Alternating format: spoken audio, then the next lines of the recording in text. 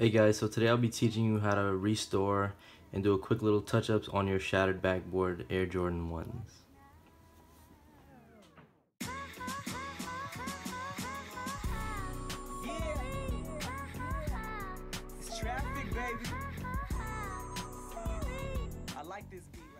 In today's video, I'll be showing you how to clean up all the shaggy edges. I'll show you how to mix the perfect color to match, and you won't even have to repaint the whole shoe. You can just touch up certain spots and keep your vintage sneakers looking really nice and crispy.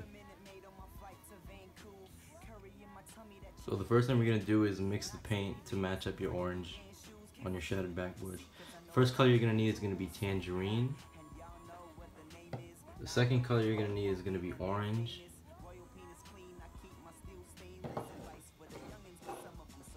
The third color you're going to need is going to be chili red.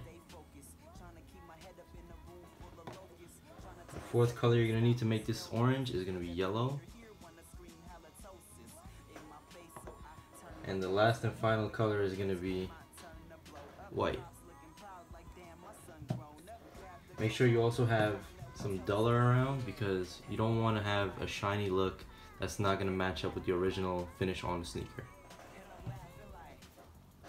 Also, you're going to want a little container like this to mix your paint in and store it in, just in case you have a little left over for the next day.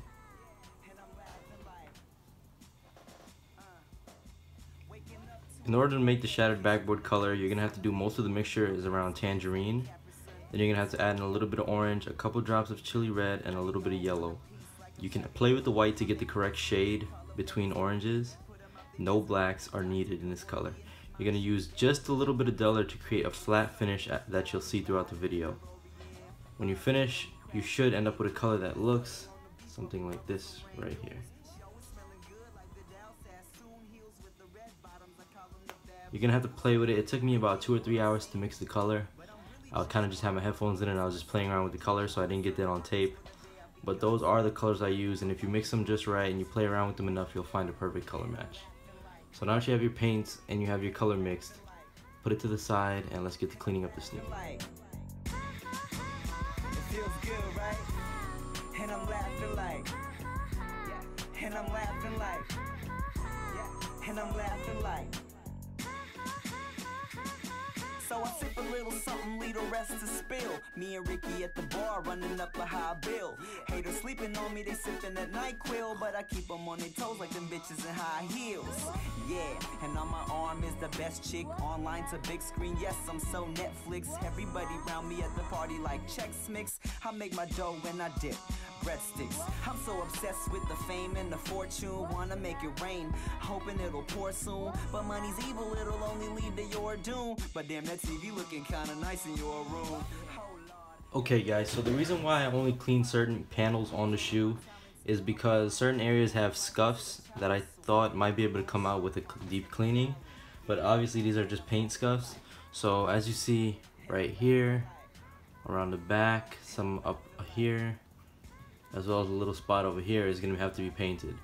Now the good thing about this sneaker is that the off-white color on both sides is pretty clean and it doesn't need to be painted, so we don't have to worry about that. Today we're just going to have to focus on orange color and touch it up and get these sneakers looking good again.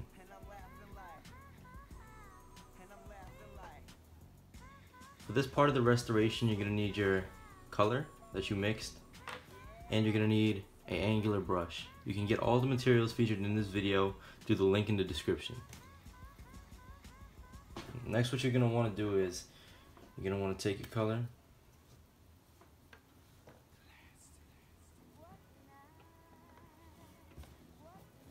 and you're just going to want to lightly go over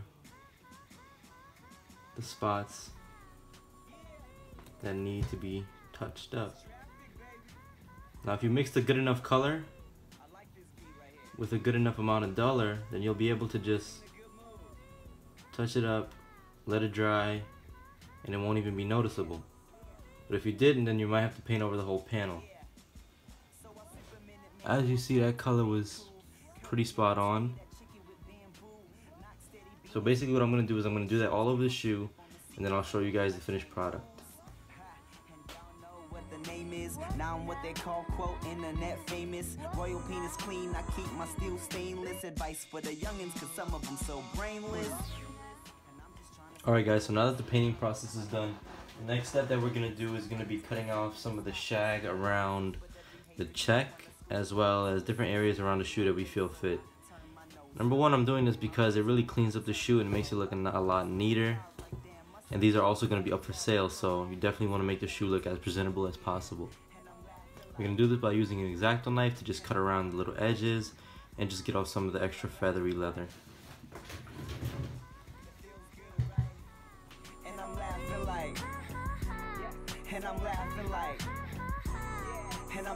like,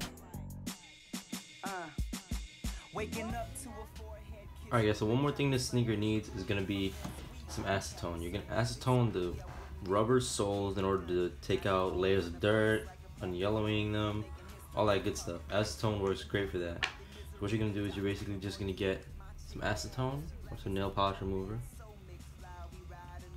This is straight acetone I pour in here. You're gonna get some cotton balls.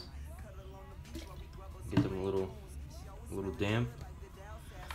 You're gonna take your sneaker, make sure you don't touch your paint. And what I like to do is just lightly wipe around the sole. As you see, it picks up all the dirt, any layer of grit and grime, so overall have these looking as new as possible. So I'll finish that and then I'll get back to you. Alright guys, so that's pretty much it. All these needed was a quick couple touch-ups, fix a couple details. As you know, these are worth a lot, so it's definitely important to keep these vintage and keep these looking really nice and clean. These are size 9, they're for sale. If you would like them, you can contact me. In my description below will have all the information. If you want any work done, any restoration work or any custom work, feel free to either DM me on Instagram at Big Apple Customs, or you can email me. Everything will be in the link in the description. As well as the products I use in this video, there'll be a link in the description taking you directly to the website where I got all the paints, all the brushes, X-Acto knives, everything used in the video. Other than that, I hope you guys enjoyed the video, and please leave a like, comment, and subscribe. It feels good, right? And I'm laughing like, and I'm laughing like, and I'm laughing like, yeah, and I'm laughing like, and I'm laughing like, and I'm laughing like.